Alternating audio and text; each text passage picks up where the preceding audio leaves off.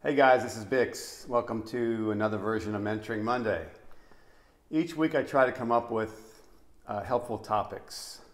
What could I talk about today that could help just about everybody? Well, hopefully most of us have jobs.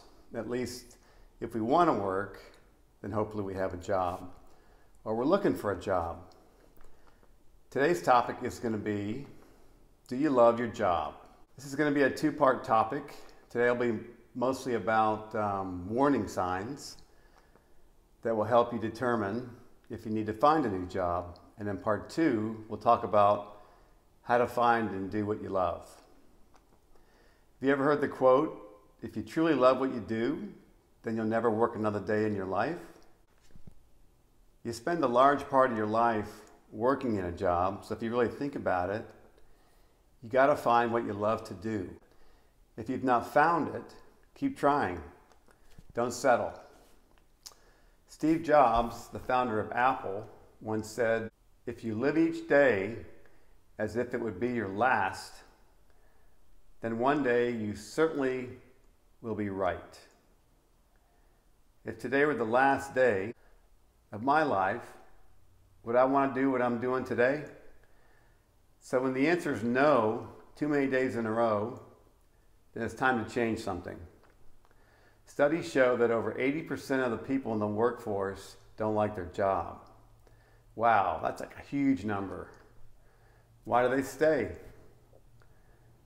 Why do they not know when it's time to quit?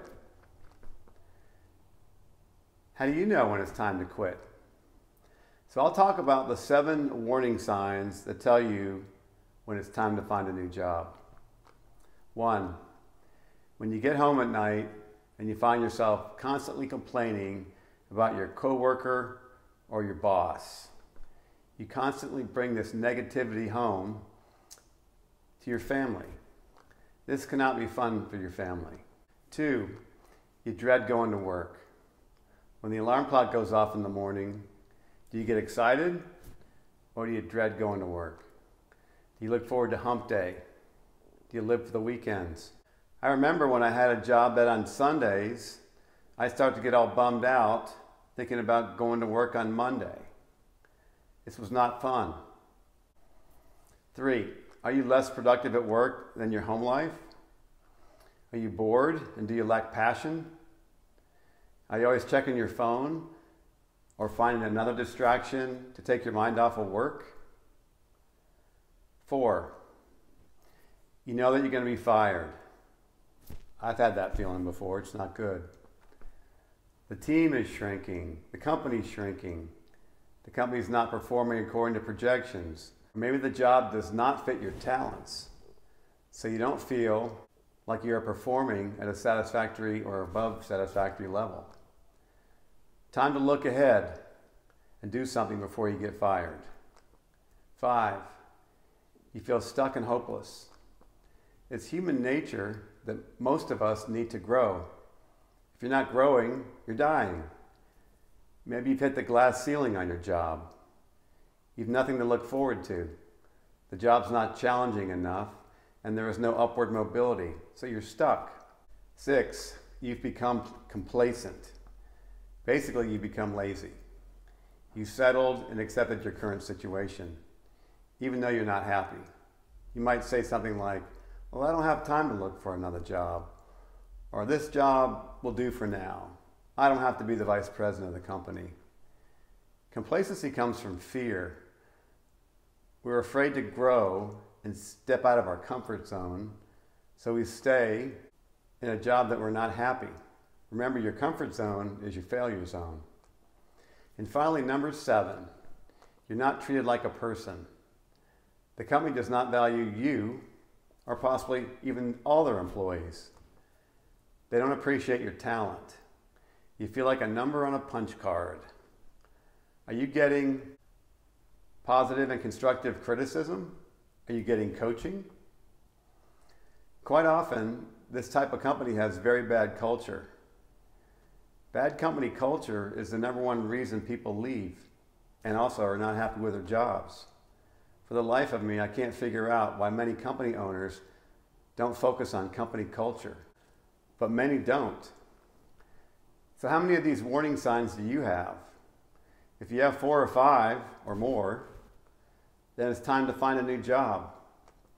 I understand that quite often we cannot just quit our job. I used to say it's easier to find a job when you have a job. There's truth to that. When I would interview people, I grew concerned when they're not currently employed. Did they get fired? Why? Would I be hiring some other company's employee problem? It really depends on if you have a safety net and if you can afford to quit your job.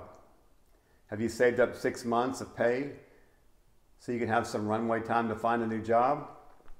It really depends.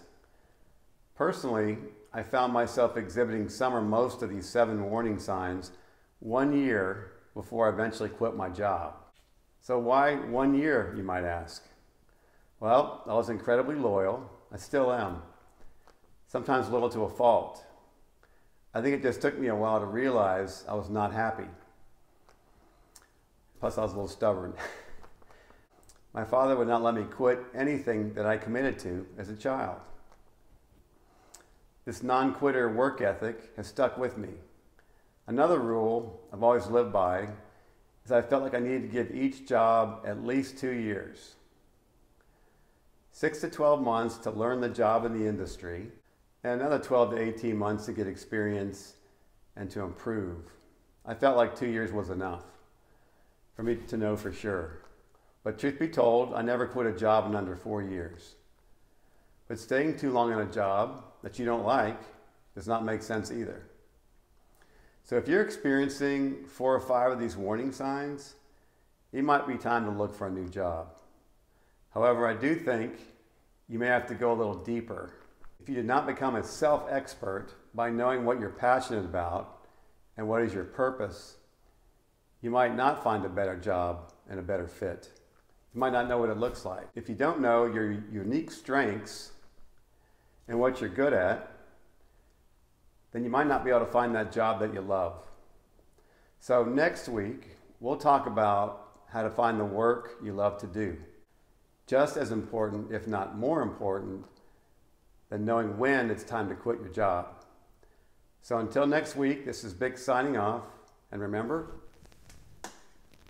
it's never too late to reinvent yourself. Cheers.